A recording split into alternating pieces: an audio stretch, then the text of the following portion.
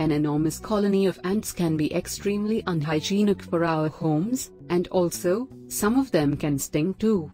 They could make a ton of harmful furniture, particularly wooden ones.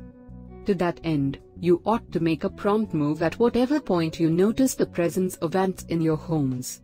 Aside from these, doesn't it feel outwardly horrendous to recognize a long queue of ants around your pantry or tunneling into the newly pruned plant in your gallery?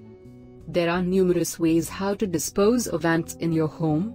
Notwithstanding, it is not exactly simple or easy.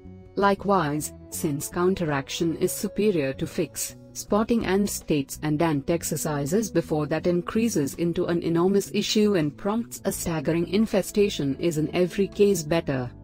The vinegar and water ant killer mixture works magnificently while disposing of red ants for good.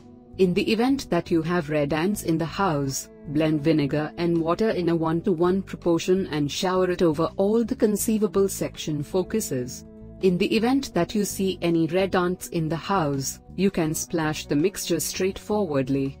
This strategy additionally turns out actually for obliterating ant hills involved by red ants.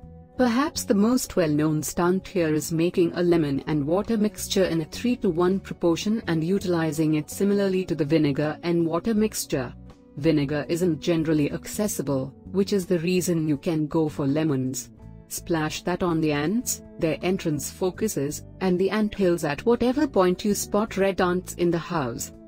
Mint is one of the fragrances that ants disdain.